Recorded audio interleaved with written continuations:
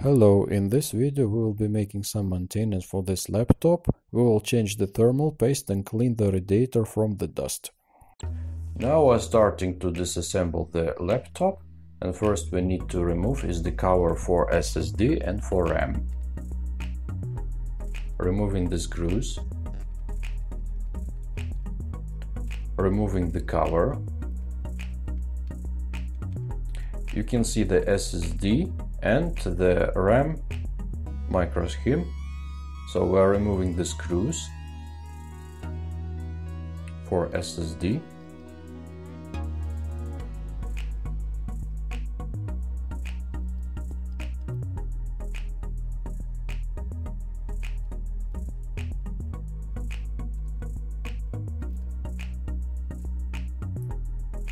And now we will remove the RAM unit as well.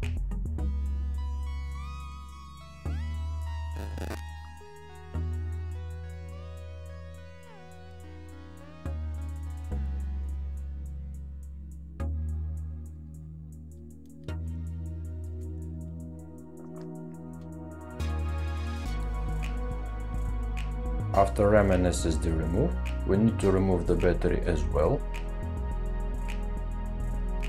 and begin to unscrew the screws which are holding the cover to remove the upper cover from the laptop to get an access to the motherboard.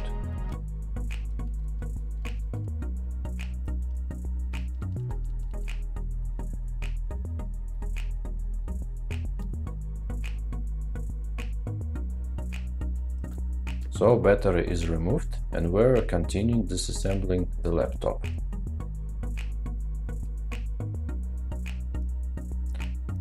The next thing we need to do is to remove the keyboard from the laptop because there are a lot of screws under it, so which need to be removed in order to remove the upper cover from the laptop.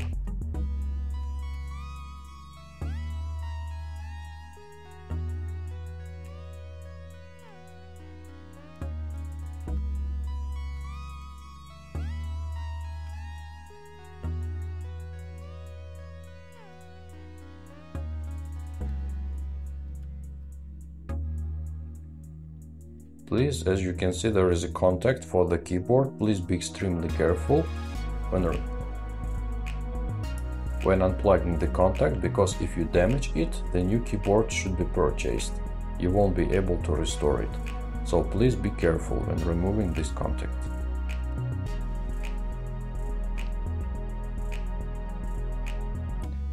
So the keyboard is removed and now we're good to go to disassembling the laptop further.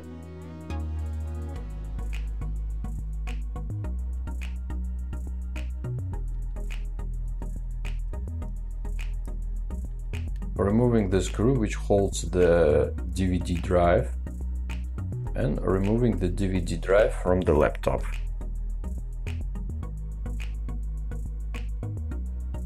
Disconnecting all the contacts for the touchpad and for the switch button to remove the upper cover.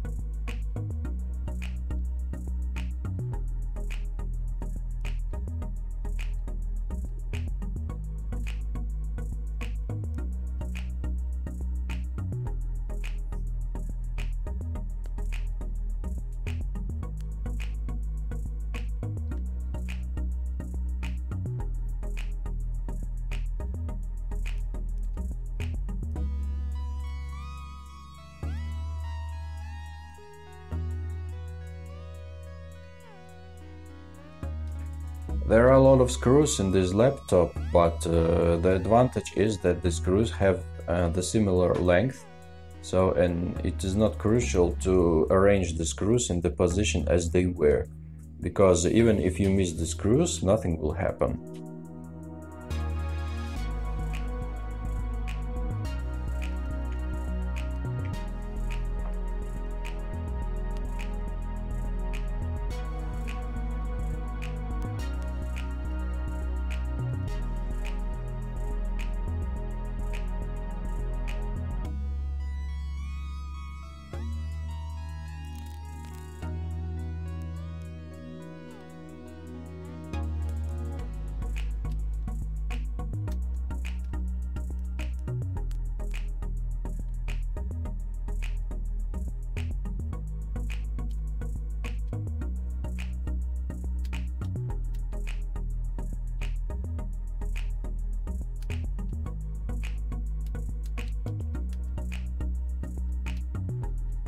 While removing the upper panel, I have noticed that I have missed two screws, which are hidden on the bottom part of the laptop. There are a lot of screws in this laptop, but as I have mentioned, the majority of them has the similar length, and it is not so crucial to arrange them on the positions as they were before.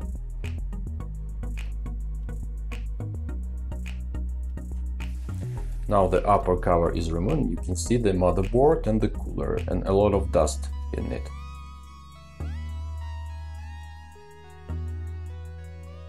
So in order to get an access to the cooling system of this laptop, we need to remove the motherboard from its place.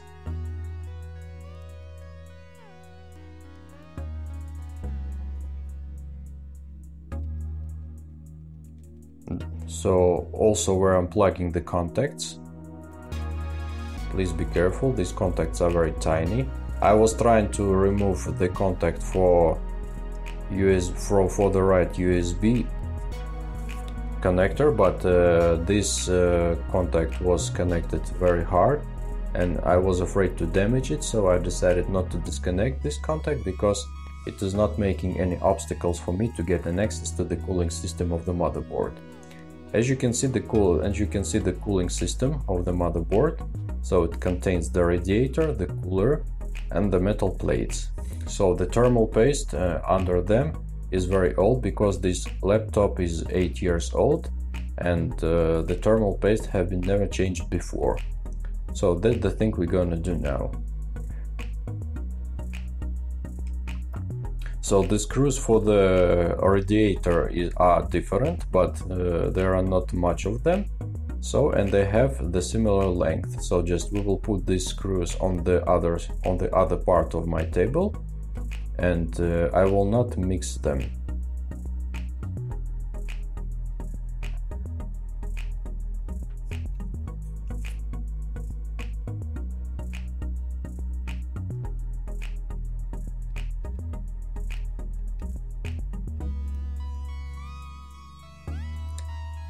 So the last thing we need to do is to disconnect the cooler from the motherboard, and you can see a lot of dust and old thermal paste which is left on the plates. So first thing we need to do is to remove the old thermal paste from CPU and GPU on the motherboard. So the thermal paste is removed from the CPU and now we're removing it from the GPU.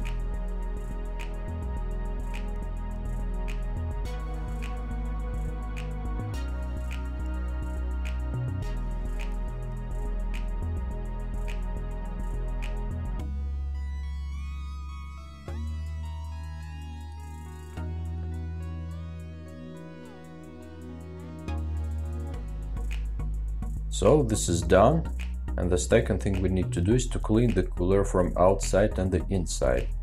So there is a lot of dust in the radiator because this laptop has been heating too much. So, and as you can see, a huge amount of dust within the cooler. It is not surprising that this laptop was heating very hard. So, and now as you can see, I have cleaned the radiator and removed all of dust from it. Now I suppose that there will be no issues with the heating. So also I need to remove the old thermal paste from the cooling plates of the radiator.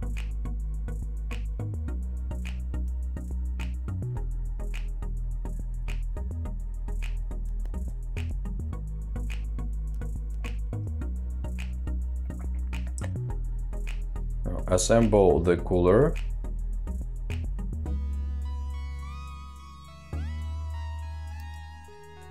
And now our radiator is good to go to be installed on the back to the motherboard again. So now we need the new thermal paste. So I will put the thermal paste on the CPU and on the GPU.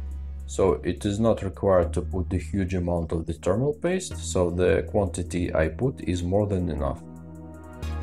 And after the thermal paste is on the CPU and GPU, we're good to go to install the radiator.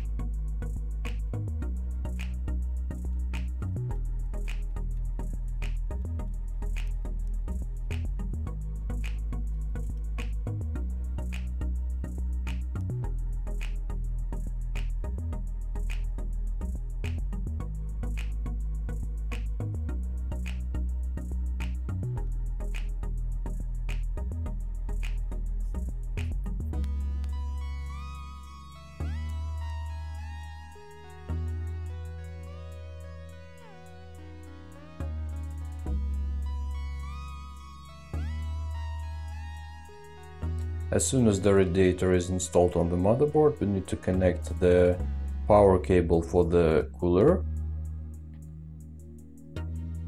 And now we will start assembling the laptop from putting the motherboard on its place.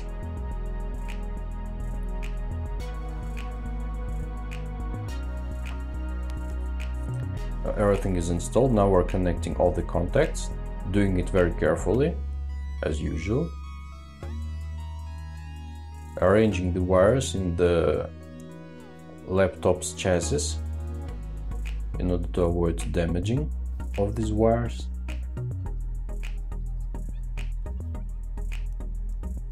So please do not forget to connect all the contacts which has been disconnected before, because assembling and disassembling of the laptop is very hard work. So make sure to connect everything properly. So as I can see, everything is connected, and now it is time to install the upper cover of the laptop and to screw all the screws back.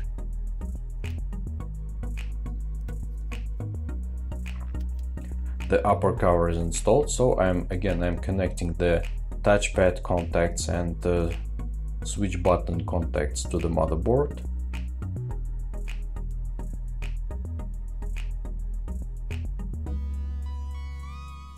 Installing all the screws back.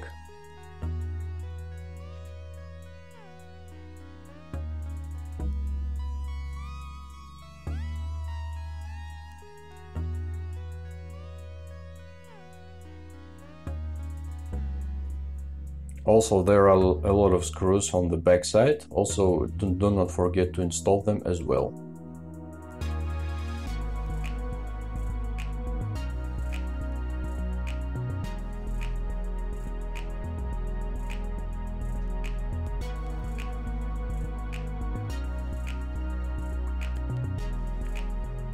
Also, do not forget to connect the Wi-Fi antenna to the motherboard. Otherwise, the laptop will not accept the Wi-Fi signal.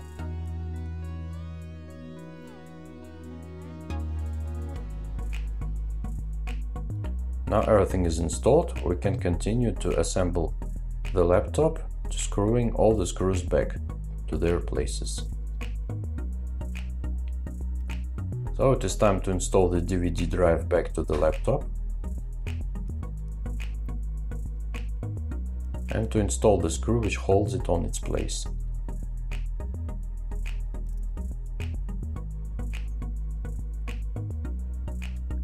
And now with everything is assembled, it's time to install the SSD and the RAM unit back.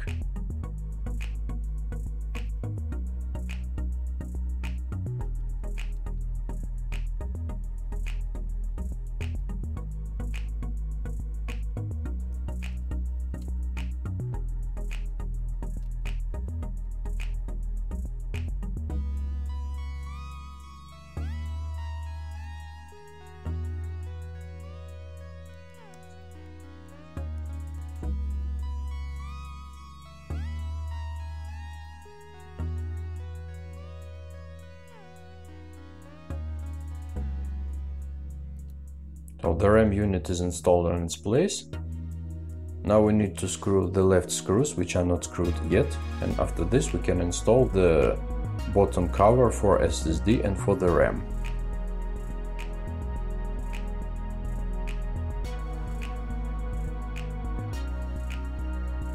Also, do not forget to install the keyboard as well. So we will make some clean of the inner part in order to remove all the dust. Connecting the contact to the motherboard, and then install the keyboard back to its place. So everything is good to go now. So, and the last thing we need to do, as I mentioned before, is to install the bottom cover for SSD and RAM unit and battery.